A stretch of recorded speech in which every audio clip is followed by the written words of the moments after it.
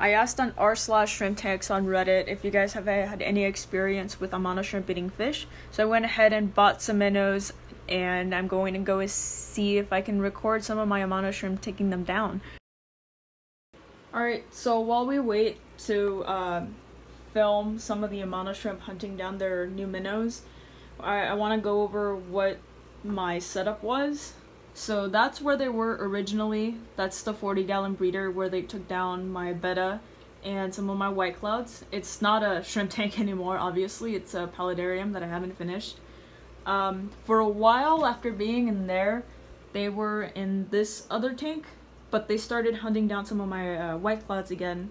So I moved them into their separate tank so I can go ahead and experiment with breeding. They've been in this tank for about a year and a half now.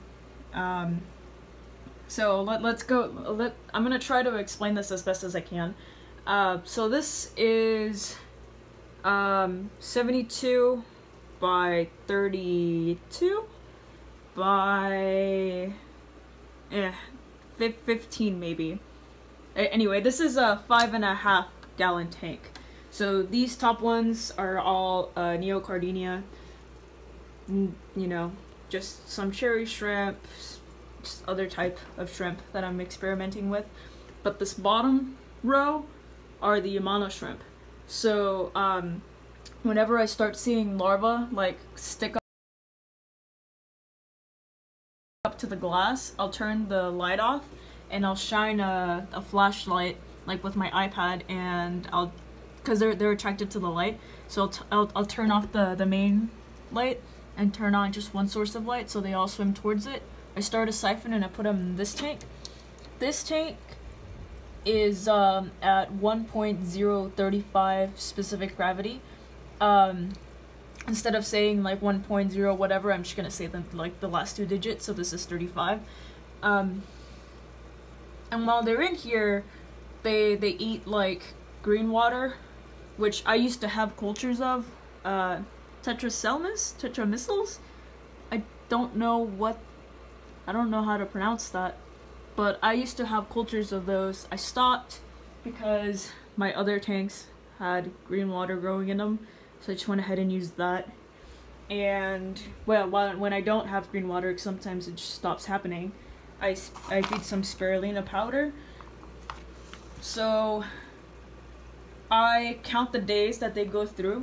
So they'll start off, I'll leave them 2 to 3 days in the saltwater one, just because I feel like they become, I feel like the ones that stay in fresh water a little longer have a higher chance of living. I don't know why. It makes no sense to me, but it works. And I move them here.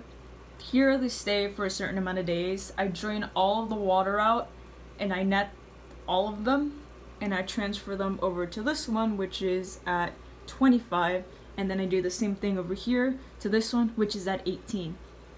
After about a month, I can move them over here to the other final freshwater grow-out tank. They usually stay here because when they come in here, they're still kind of microscopic. So when they're in here, I don't really see them because they're hiding and all of the stuff that's in there. I make sure they have a lot of algae to eat and grow, and by the time they're a good size, I'll net them out and they're ready to sell. I only really sell to my friends and a local fish store that's around here. I'm not producing many. There is a lot of die-off. I only get about 10 to 15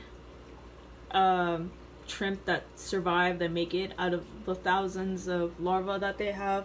So I went ahead and went through the water because I was in the middle of a water change, and I caught one of them, and here he is in all of his glory. Just a tiny little guy being a little guy.